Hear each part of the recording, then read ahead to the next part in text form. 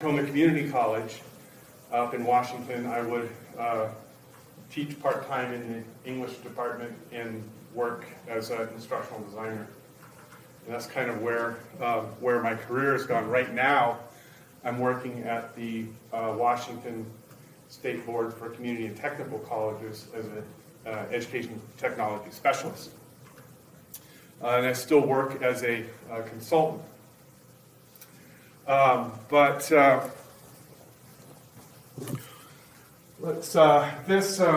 was really great to hear people talking about engagement in all of these in the previews this morning because I read this article, "Engagement Matters" by Martin Bollinger, and it's a very important article, I think, because he really kind of brings together a lot of the research in how the correlation between student engagement and student success and retention. And so I've been, from that thinking, I've been working on developing workshops on similar topics to what we're doing today. So annotation, you probably have used some form of annotation in your own work or with your students. One of the reasons why we use annotation is because it teaches good studying habits, right? It teaches somebody to engage with the text. When we ask students to summarize or to highlight, find definitions of words, then we're asking them to, engage in the text on a very different level from just cursory reading. It's also, so that's that form of interactivity. Then we have this problem. We have, a couple of problems. One of them was that as textbooks become more expensive, students are not going to write in their texts because they have to sell them back. That's a very strange development in education history. And then we have Etexts, which we'll see there's always been some forms of annotation available, but I don't think it's been very fluid or transportable, right? So we want to look at tools that will allow us to solve those problems. For instance, in the Torah, annotation it was just, is the book, right? So you have you have the text, and then we have the commentaries, and people spend their lives commenting on the commentaries, right? And recently, there was two book dealers found a dictionary from the 1600s, and it was there was something about the handwriting that they recognized, and they compared it, and they believe that it's Shakespeare's dictionary. And it's amazing how much you can learn about an author on how they're annotating a text.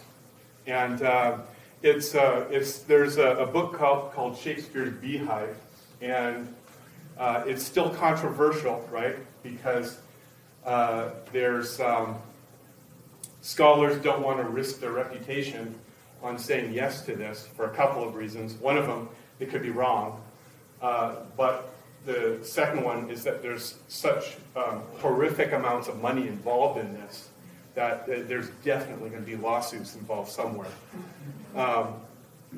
And then another thing that happened just again this year is that there was a researcher who had worked for 3 years with a first folio, and she's at University of New York, and she worked on this and was publishing things about the annotations because people have taken an interest in how people were reading. And so she was looking at it, not just studying the first folio, which was part of the project, but also how do people read it. Well, so she was publishing this work, and then another scholar recognized the handwriting of John Milton, right, the author of Paradise Lost. Now, if you ever run into this, this is very funny, because John Milton is a poetic genius, and what he does in his annotations is very funny, because he'll correct printer errors. Like I have this one here. This wasn't supposed to be bestilled, it's supposed to be distilled. And so he fixes that. But then also what he does is he actually corrects the iambic pentameter, the scan of the lines for Shakespeare. And then he'll rewrite passages that will have a better rhyme scheme, what he thinks is better rhyme scheme, and works with the meter better. And so then the other thing that's interesting about when I was talking about textbooks is when, as an English major, which you probably could guess I was an English major, but even though it was the early 90s, I still didn't want to pay for textbooks, right? It was just, counting every penny. And my dad was an English teacher, and he kept a lot of his books. And so he said, why don't you take my copy of Chaucer? And I'm thinking, this is a pretty beaten up old book.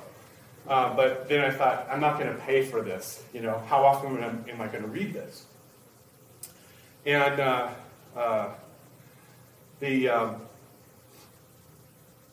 and it was also all marked up. And I thought that was a bad thing. Except what I found was when I was sitting in the classroom, the teacher would say, now this passage refers back to a very obscure myth. Does anybody have any idea what that might be?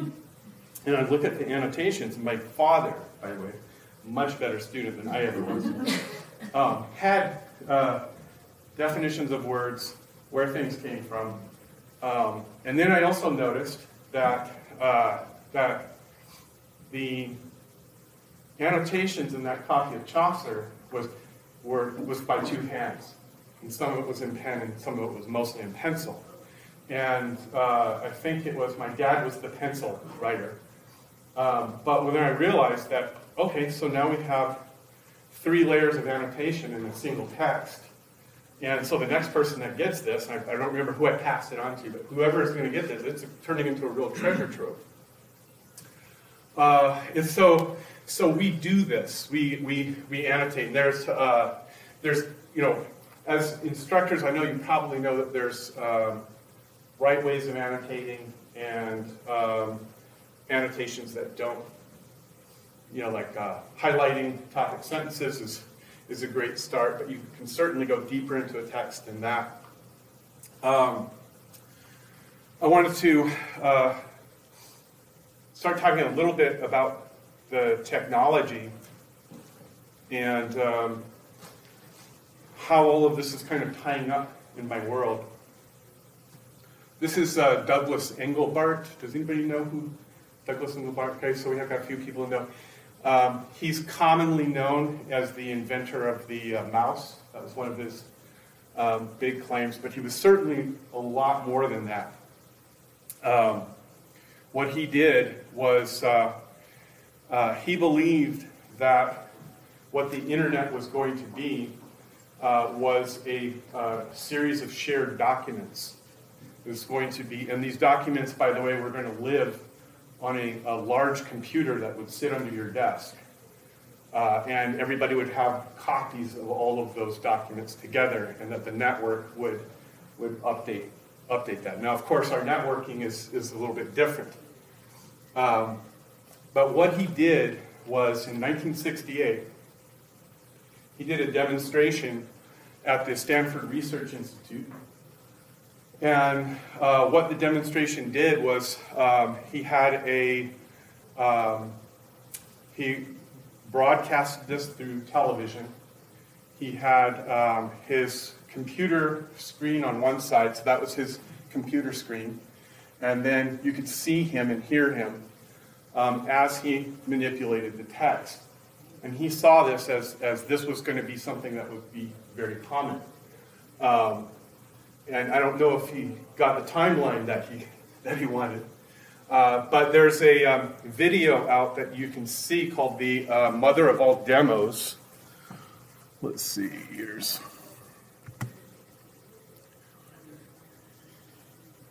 It's always a dicey proposition, isn't it? Seeing if your network will pick that up.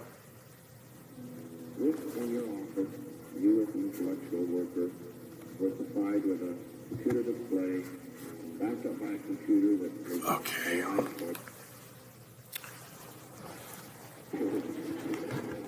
That's what they call a bug fight.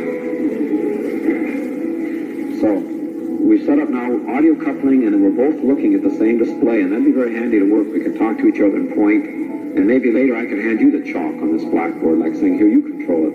But let's stay this mode now, and add another feature that hardware-wise is available to the kind of display we have. I'd like to see you while I'm working on it. And we're going to go for a picture down in our laboratory in Menlo Park and pipe it up. Come in, Menlo Park. Hi, Bill. That's great. Now we're connected audio. You can see my work. You can point at it. And I can see your face, and we can talk. So let's do some collaborating.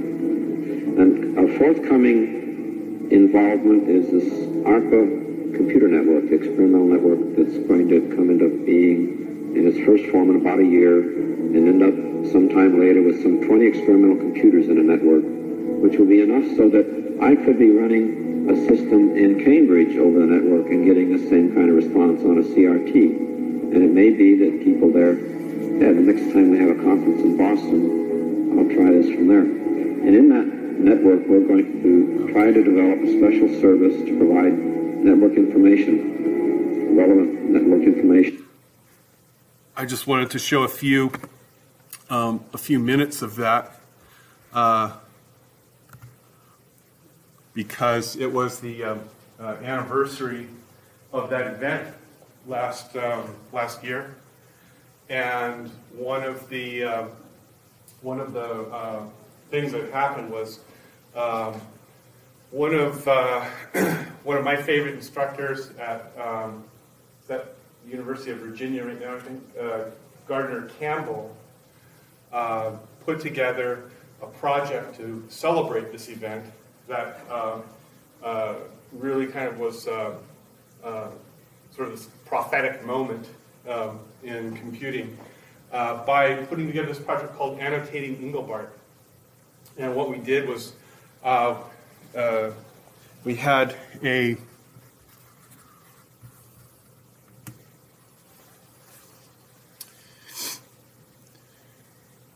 had one of his essays was Augmenting Human Intellect, a Conceptual Framework, and this was from 1962. In 1962, he described a lot of the things that he was developing that went into the demo of 1968. And then what we did was, as groups, is you'll see that here's the document, and on the side we had some tools, and one of them was it was hypothesis, and it doesn't like this old laptop for some reason, but it seems to be working well enough. And what we did was we annotated it all together, and you see that there was 251 total annotations, and then we had some online meetings where we would discuss the annotations. And he passed away some time ago, but his wife runs the Englebart Institute, and so she was thrilled that this is where things went. Now, what you're looking at is this is hypothesis, and I'll bring you to the website a little later, but hypothesis is this annotation tool, and it's a plugin for Chrome, but it will work in any browser or if you're not using the plugin, you can go to their website, put in any URL, and punch it in, and it'll bring up a frame around it that will allow for annotation. And then you can also create groups in there. You'll notice that this says public, but if you had a class, you could create a closed group. And there's also you can see there's the groups that I'm involved in. Let's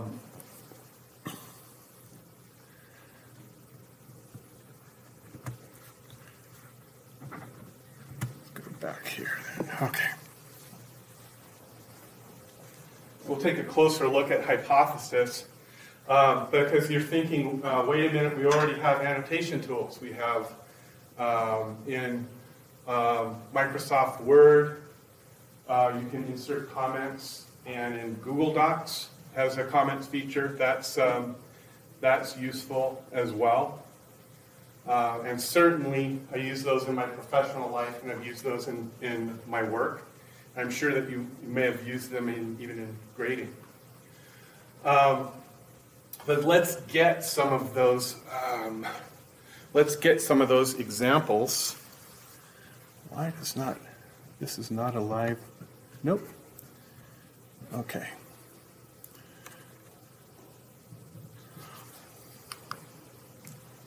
So let's see. This must be a different version. I don't have a link to the Google Doc, but we can talk about this now. What I'd like to do. Yeah. I don't know what that is. Yeah. It's a triathlon.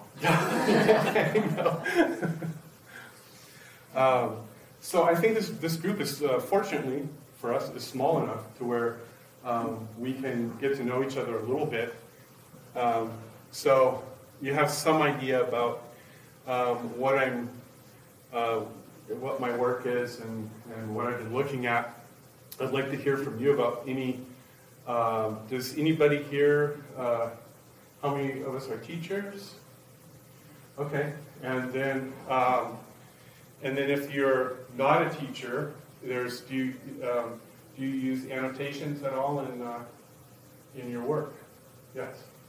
I'm an instructional designer and also have technical communication background. So okay, good. Right. Okay, and maybe we can just. This is. I love this, that we're at a technology conference. Whenever you go to these, like an education technology conference, they arrange the room in the worst possible way, which is you're sitting there like little circuit boards behind each other. But let's go around the room and find out who's here. We want to start right here, and if you have any kind of annotation or assignment or annotation tool that you use, or if you don't, say I'm just here to learn. That's fantastic too. I'm Zach Olson from Big Bend Community College. Teach developmental English, and I'm interested in this session because the way our classes are set up right now, the students are collaborating on kind of a big research project as part of their writing, and so we have a course topic, and they're building a class annotated to the audience. They're finding individual resources and uploading it, but that's our one tool is basically a wiki page. So I'm looking for ways to annotate the text because they're also finding all these different sources and sharing them within our course canvas and making a big course library together. So if they could start marking things up on in the course, that would be fantastic. Thank you. I'm Geoff from the University of Oregon. I'm the Language Center Director there, and in terms of annotation, I've never really gone beyond Google Docs or the Microsoft Word Online. But increasingly, literature professors are interested in tools like hypothesis. E-comma is another one that we have in languages. And it's a great way to do close reading in a flipped way, so that actually close reading can happen in class. I'm Chris Shedler from Central Washington University. I'm an English professor. I teach literature, mostly using annotation for marking up papers, but also students use it for peer review of papers. But I've heard about hypothesis, but I'd like to learn more about it in terms of that close reading of literary text. Yeah. I'm Molly Mooney. I'm a librarian and very occasional English adjunct at Columbia Basin College in the Tri-Cities. And I have not adjunct taught English in about 3 years, but I'm doing it again. And technology amazingly has progressed a lot in the last 3 years, and I'm really interested in using something like this in my classes. Yeah. I'm Jackie Cain. I am faculty English and Humanities at Pierce College in Puyallup, Washington. And right now I'm having the students do a collaborative exercise using the collaboration tool in Canvas. So I'm actually having to do it in Canvas, and so it's clunky. It is clunky, and so I'm looking for some ways to make it more streamlined and easier for the students to use. Like, for instance, they're accidentally reading each other's work, and I have to figure out a better tool because that's not working really well. And also I'm looking for a discussion if anybody has rubrics on how you assess annotations. The annotation is an assignment or part of their assignment. How do we effectively assess that? I'm Robin Ashford, a librarian and an online adjunct professor, and so our institution is a Google Suite institution, so we kind of live in Google Docs. It's Google Drive is kind of where everything is happening. We use Google Docs extensively for all sorts of work sharing, but also I've used it with my students. I first learned about hypothesis a few years ago. Open Pedagogy Group was, I'm trying to think of his name, the professor's name, but he was teaching Shakespeare and using hypothesis, and had people from all over the world. And I would go in and look. It was public. It was huge. I would go in and look at those annotations, and I was trying to think of, this is pretty cool, how this could be used in an online course. I'm really looking at something to use to further engage the students in the text that they're reading in the course, and to get them to help facilitate a better presence amongst each other. You know, because if it's a fully online course that you're teaching, they have, especially if they're in a certain program all together, they're getting to know each other slowly throughout the program. But if they could in each course begin to make stronger connections, I'm kind of looking at a tool like that as something that might help facilitate that. My name is Miriam Krusner. I'm also at CBC, Columbia Basin College. I teach American government mostly. I found out about hypothesis on Twitter, and really late in the summer, and contacted them because I didn't want to have my students have to go onto hypothesis online for the free tool. And it turned out that it integrates with Canvas, so you can use hypothesis and grade hypothesis projects in Canvas. So 2 of us are testing it out this quarter, and we will be heading up a pilot program. And since I'm still just trying to suss out what it can do and what it can't do, I figured this was a great way to come and hear what other people had, how other people addressed it. I've used it for primary sources, so Declaration of Independence, the Articles of Confederation, and I put up, because I do use open source stuff, I don't have a textbook. I either send them to web pages, which they can use hypothesis on, or a PDF and all sorts of things, and they just do it on the Canvas site. My name is David Etchell. I'm an instructional designer at Harvard Community College. About 2 hours south of here, if you cross the California border, you've gone too far. I have technical editing background, as I mentioned, so I've used a number of different annotation tools, but I'm usually the person that people come to and go, I'd like to grade in a different way, I would like to annotate student work in a different way, how can I do that? So I have to answer those questions, and so I'm looking at different alternatives and better alternatives.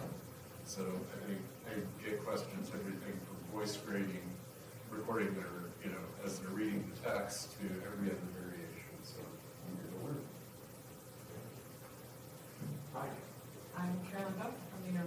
Morgan. I'm an operations manager for our online education team. You're just generally to learn in order to better support. I'm Sissy Anderson. I'm also from the University of Oregon, online education, doing instructional design. And so I'm here to learn as well. Similarly, we have a variety of faculty who we work with, so just interested in knowing different ways that we can help them and support them in terms of whether they're annotating or doing some interesting practices. And Megan Savage, I teach writing and literature at Portland Community College, and then I, for what the folks from that background are saying, I also have used Google Docs for annotation of short passages, but I would like to use something that's more interactive. I teach creative writing, and I'd like to do a final assignment where students are annotating it through after readings or learning to read like writer was so flexible about them. So some students could be looking at one craft issue, and another student could be looking at another craft issue and bring that to the story. And I happened to stumble across a Genius site. You guys know Genius?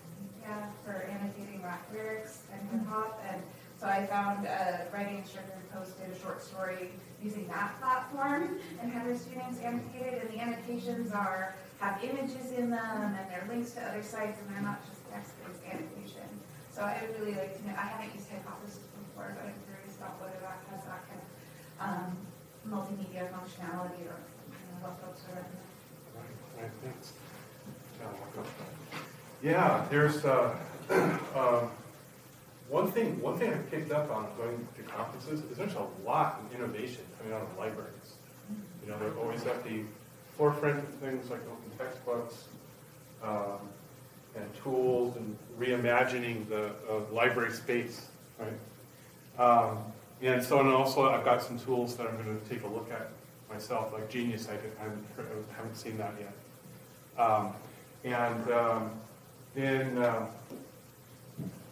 And then we've run into a couple of issues about in this discussion about how portable are these, you know, and how do you assess them?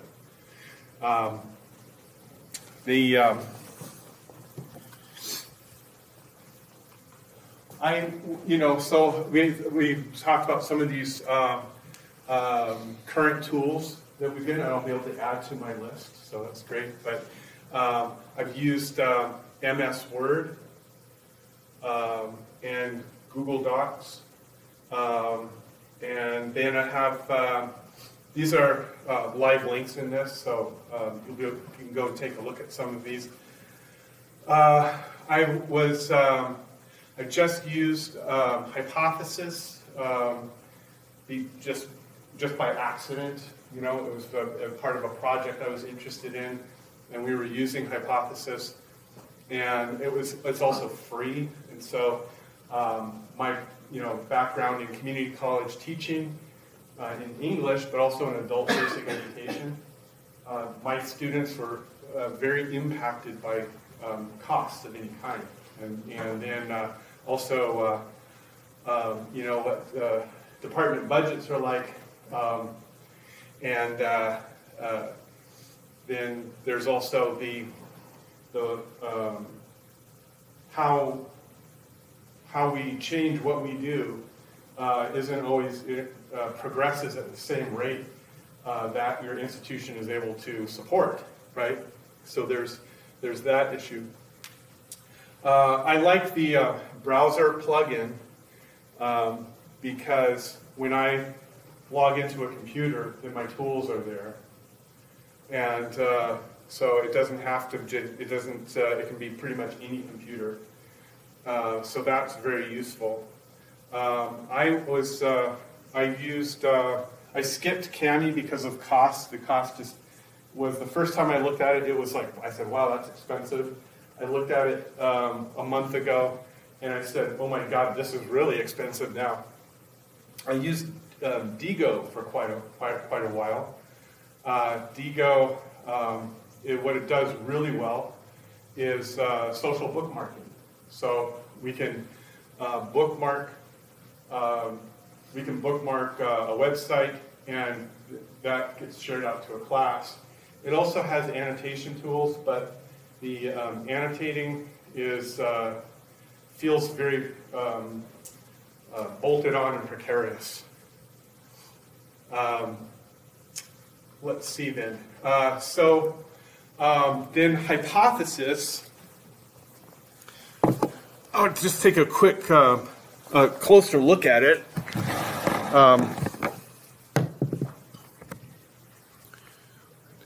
Demos, hypothesis. Okay.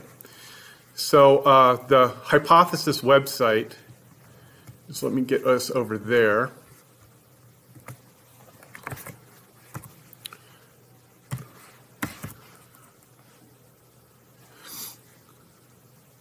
Okay, so again, I would like to stress that I'm not a tools person. I'm very ecumenical when it comes to my tools. If I find a better tool next week, I'll jump right to it. What I liked about this was how focused on education it was.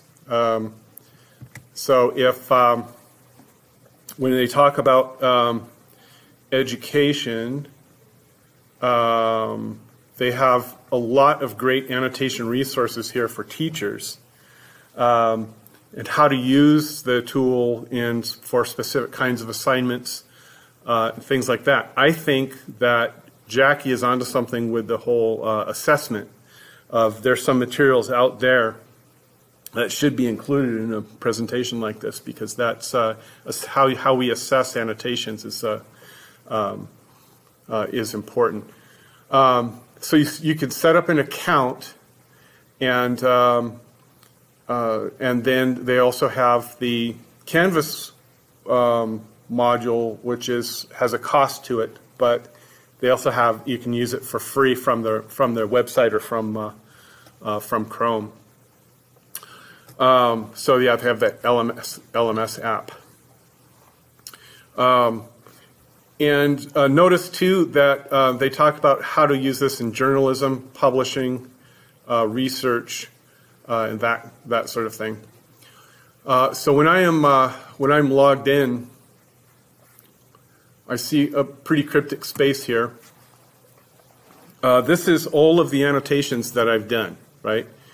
With this, and I have. Oops, let's see. What did I just do? I think I expanded it. Maybe that's a good thing. I can read it now. Oh, okay, good. Oh, okay, good. So, like for instance, we were just at the Augmenting Human Intellect, and I can see there's the URL, the annotator, and then visit the annotations in context. Then there's the top tags that I've used. Let's see, what's seven times educator. So that's and then one of the things I thought was very funny, and hypothesis. One of the folks who works there, Nate Angel, and I have been ever since I've been involved in education technology. He's been somewhere around. He worked for Canvas for years, and he worked for Lumen Learning. He's worked with a number of companies that I've worked with, and he's at Hypothesis, and they did the Annotate conference, and I participated a little bit remotely, and then somebody said, "Hey, I have an idea. Why don't, since this is Hypothesis and this is a, let's see, where are we? Let's see if I can get it to open. There we go. Okay. And let's see if this opens up. There we go. Okay. So, so we first commented on this in, we said, hey, this is an annotation conference. Let's go ahead and start annotating on this document. And I could just feel the panic come out of the keyboard or the computer screen. And then, so people started to comment on the Google Doc, and what Nate didn't want to see happen was, okay, now we lose control of this document. What if somebody changes things? Where do the annotations go? What are we prepared? How are we prepared to support that? And they finally put up a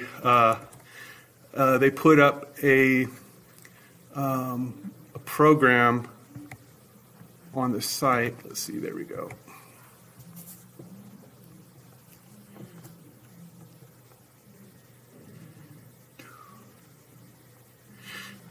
Okay. And that was, yeah, well, they had let's see, this doc website, main selection. They finally put up a editable, an annotatable version of the document on it. But so there was that. Let's see here.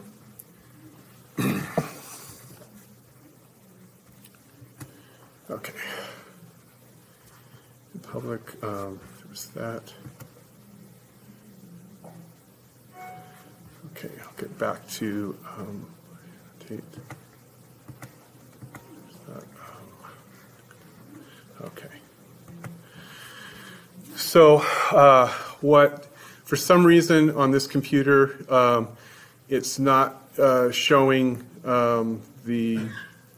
there's icons there that tell you what the tool is, but if you hover over it, it tells you what the tool is. And so they've been, so far it seems to me that this has been, they've been attending to things like, is it ADA 508 compliant? I haven't seen their full VPAT yet. I'm sure that's either out there or in the works, but the fact that you can hover over icons is a really good start.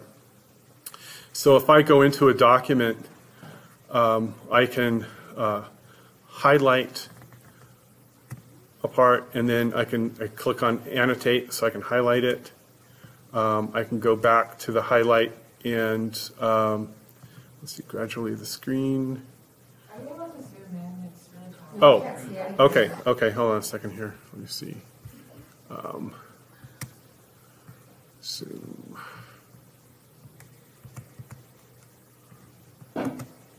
How's that? It's a little better. Okay, I'm gonna keep expanding it until I see people in the back stop squinting. So there you go. All right.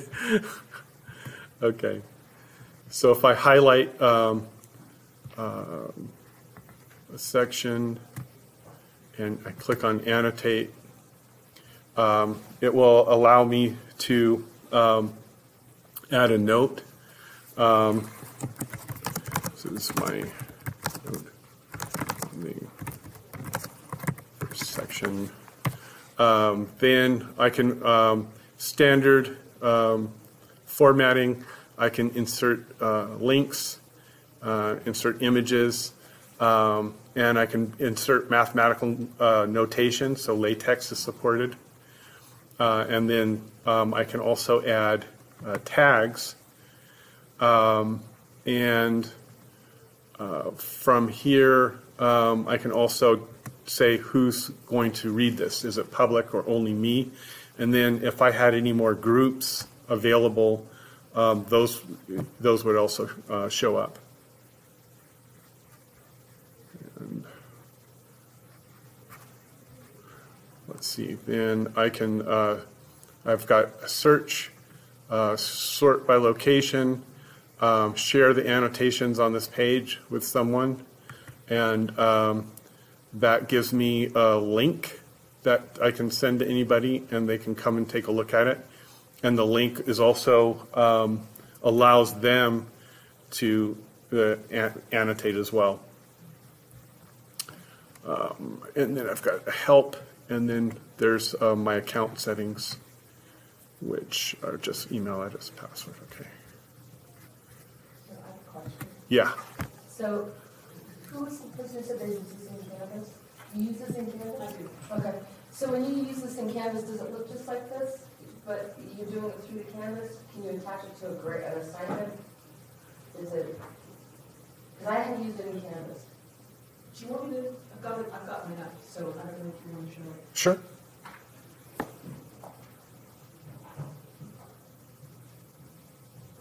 can show you what it looks like. Okay, thank you. Which is easier than telling you. So do you want to attach it? So that, Yeah, let's see if. Oh, you know, I think because they're recording it. it doesn't. It can't. Yeah, I don't think that. Would you mind if I logged into my Canvas again? Not at all. Okay. We can do it that way.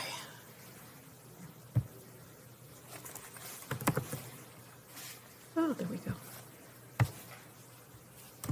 And you know, running in Canvas, is it an LTI tool? It's an LMS tool. I don't know if it's LTI. I'm not familiar with that. But it works really well with SpeedGrader. They had to do a quick fix that makes it a little confusing for students because it says that they've posted even when they haven't. But the SpeedGrader works really well. I'm just trying to, let's see. Yeah, I think because they integrated it with the gradebook. Probably has to be an LTI. Yeah.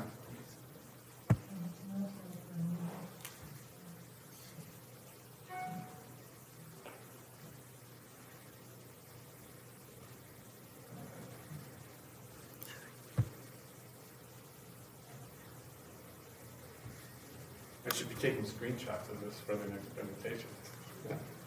You're recording it, right? Yeah. Okay. All right, so the declaration is up.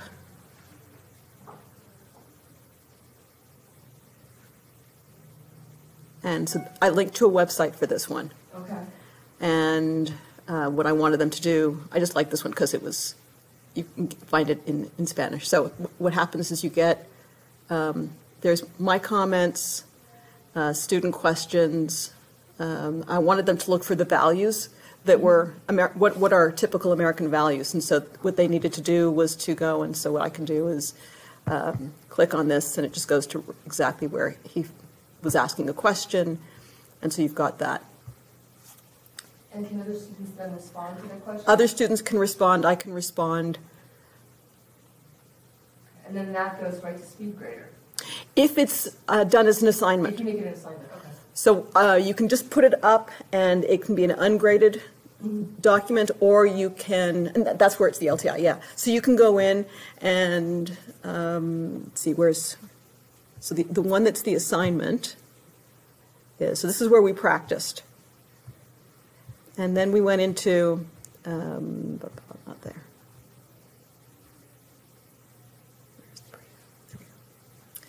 So I had, here's the assignment.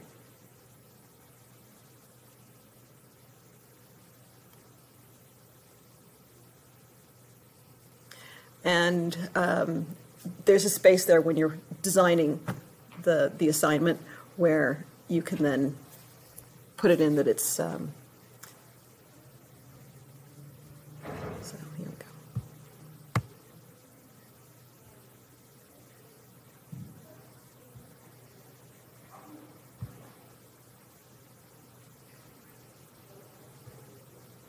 Where is it?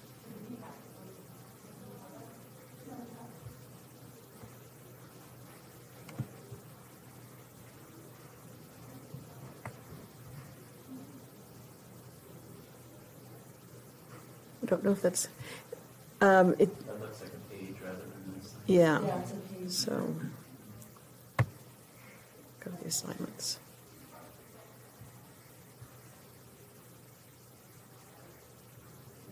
Here we go.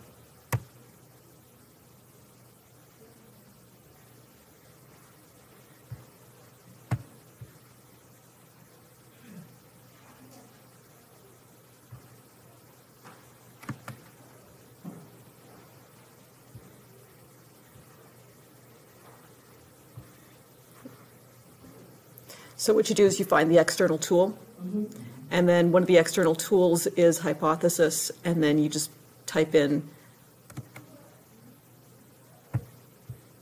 you look and find, and hypothesis comes up, and then you tell it whether it's PDF that you've already created or a website, and then it automatically transforms it into an assignment that gets graded. Okay. I'm going to try to talk my school into getting this. Well, See, and that's why there are two of us who are doing it, one in history, one in political science, to see if that works, because it was too late to actually start the pilot project. And then next quarter, we're starting with as a pilot project. So if you want to join us in the pilot project so that we can go beyond the social sciences and humanities division, so that we can see if it's worthwhile, because the pilot project itself is less expensive. And they come in with all sorts of resources as well to help you out. So we're to set up the conferences and the presentations, bring people in, and if there is enough interest, then it makes more sense for e-learning to spend their money on adding this to Canvas. But I have found that my students have moved from asking questions on the discussion boards to asking questions directly on the hypothesis assignments, because they can highlight it right there and say, this is what I want to use. Right. Or this is what I'm curious about, this is what I don't understand. And what I've been trying to do is to get them to recognize and be willing to ask questions about what they don't understand. That's actually one of the most valuable tools I find for our students, is that they don't like to admit that they don't understand something. They don't even really recognize, they just automatically gloss over. Their eyes pass over anything that they don't understand. And so by doing these kind of annotation exercises, I reinforce that not only is it okay for them not to understand, because as academics that means, oh, I have a research topic, but that there are a lot of these topics that for me, I still don't understand. So I can highlight, this is something that I still don't understand, this is why we're looking at it in these multiple ways. And I'm still exploring it. What I'd like to do is to figure out ways of connecting one hypothesis document with another so that they can see that here are the connections between the assignments that they're given, the readings that they're given. But as I said, I'm just starting with this. Right. Well, I want to start with it, so. And yes, you can, somebody asked about whether you can use GIFs like you can with Genius. And you can use GIFs, you can use all sorts of things. So. Good. Thank you so much for sharing your class with us.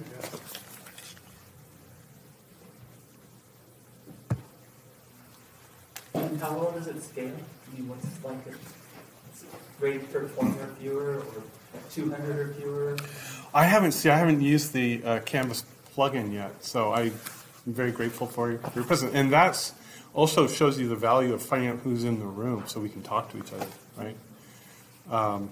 So what about grading? How do you? The question is, does it scale? How many? Do you have an assessment tool that you use, a rubric for annotations? I have a rubric, and the lovely thing about this is, like in discussions, only the students' annotations come up in SpeedGrader. Okay. So you don't have to scroll through everybody's. Okay. You can, just like you can the discussion board, go back to the entire discussion, but it initially just shows up with that one student's material. Okay, great. Right now, I have a large class, and so what I'm doing is I put the students in smaller history annotations, because I was really concerned about, I was really concerned about people just forcing, but somebody's already annotated that part, and that's what I would want to. So to prevent that and to allow everyone to have an opportunity to complete the assignment, I actually just split the class into groups, so the groups of 5, and every group of 5 will do the annotation, and then I sort of curate it, and sort of then put it all together for them and give it to the class. Well, I imagine that just as with the discussion boards, if you put students into groups, then you can grade them individually in the group. I haven't tried that. I tried it out doing it first and realized very quickly I had a problem, and I immediately had to kind of go back and break them up. So. Yeah, I just want to make sure I'm not running. Okay, I think we're good till for a few more minutes here. Yeah, thank you so much for the information on the plugin. That came as a kind of a surprise that they were able to roll that out as quickly as they did. Let's see. One of the things about that I like about Hypothesis is that you can decide whether your notes are going to be for yourself, for a particular group, department or the general public. The ability to create groups, I think, is important, and it's hard to manage that, not impossible, using other tools.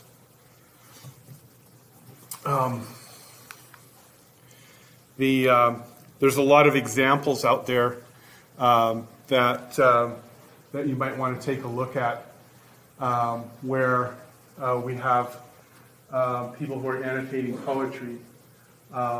There's also the Open Anthology of Early American Literature is a great project because it's not just so it's an open education resource, and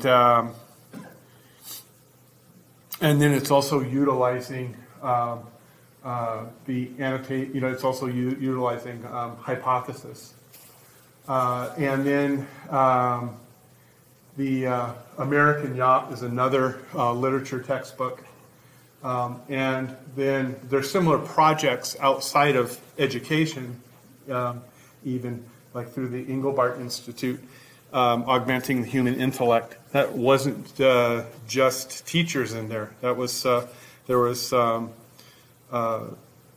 people have been interested in that work because of its the social significance and the vision, as well as the technology.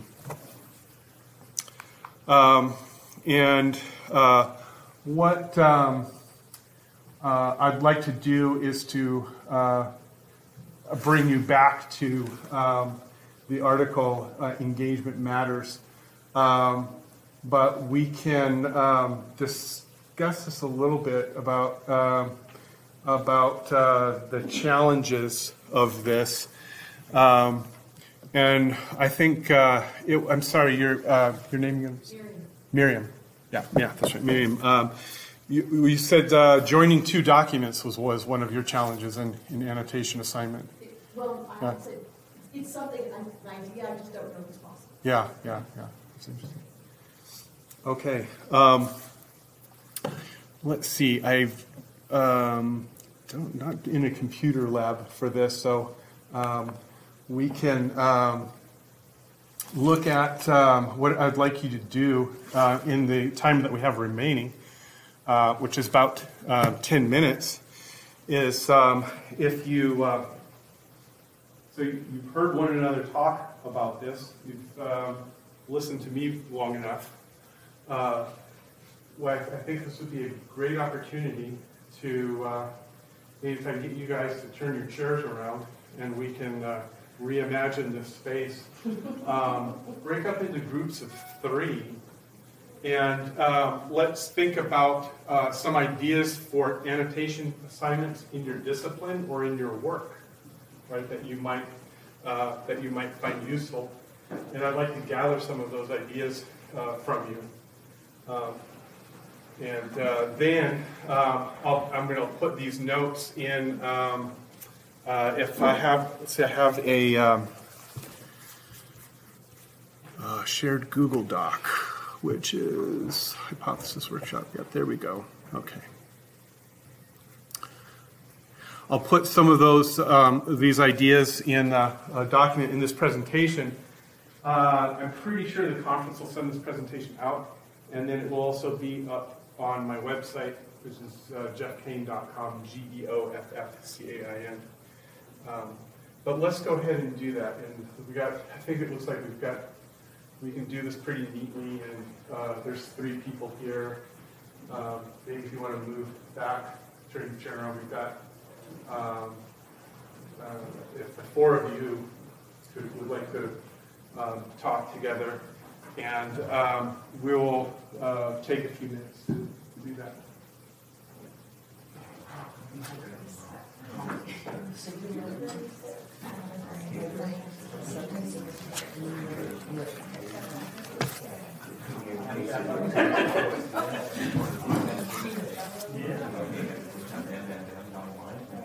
So, right now I'm trying to get I'm trying to do this, my campus is not, I already talked about it, because it says you get it in it's not free to use on the web, it's not free to have in Canvas. I want to figure out how to catch a rubric to it, I want to figure out how to So I love the fact that they're pricing it, and now we're looking at it now, and we're talking about how to go there and see like we start now next year.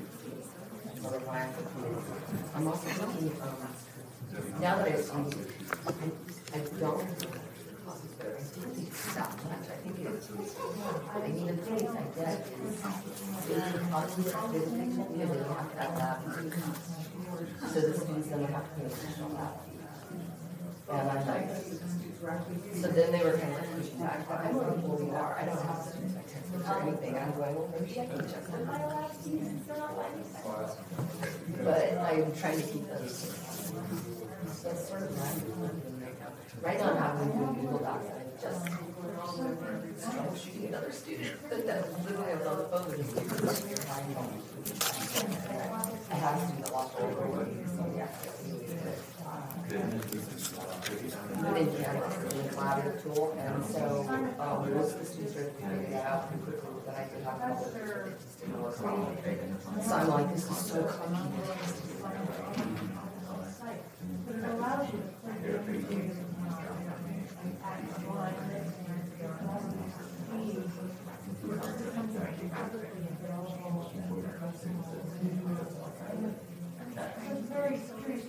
Yeah, I know.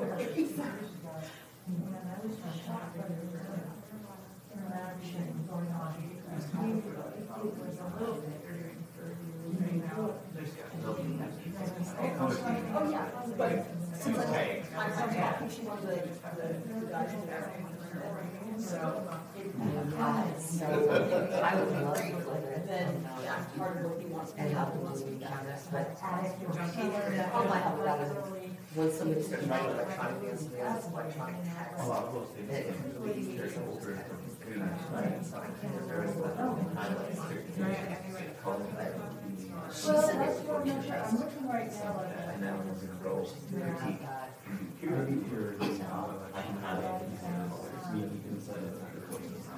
yeah.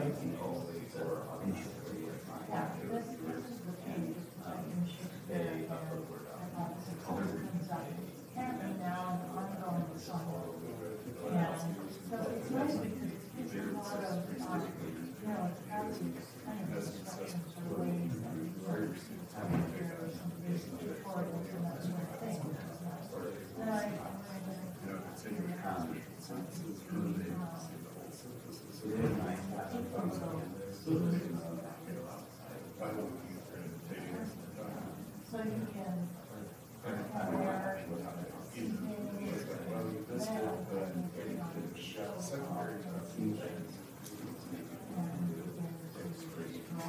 yeah.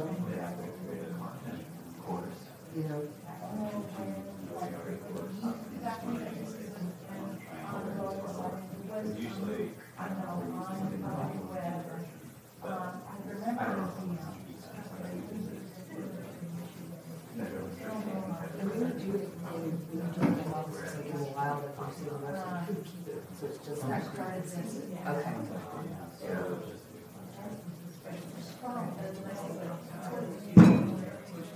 Okay. Okay, you can do that. Well, also, yeah, I mean. Okay, unfortunately, we're running out of time. But one of the things that's the most important part of these conferences of any kind is the connections that you make with people. So, but what I'd like to do is a really quick report out. And your name again was? Molly. Okay. Molly, what did your group come up with some assignments or that you were thinking of? Mostly we were just chatting about some of the things you'd like to do with something like hypothesis. She mentioned she wanted to create a rubric for annotations and get it involved in get it into their LMS. And I just want to find a way to use it for peer review or for students to annotate texts that they're reading. We talked about peer review quite a bit, about the, so I had some questions about how they were doing peer review. So we talked about peer review activities and annotations. Awesome, great. Thank you. And then what about this group here? Well, yeah, I just share the hypothesis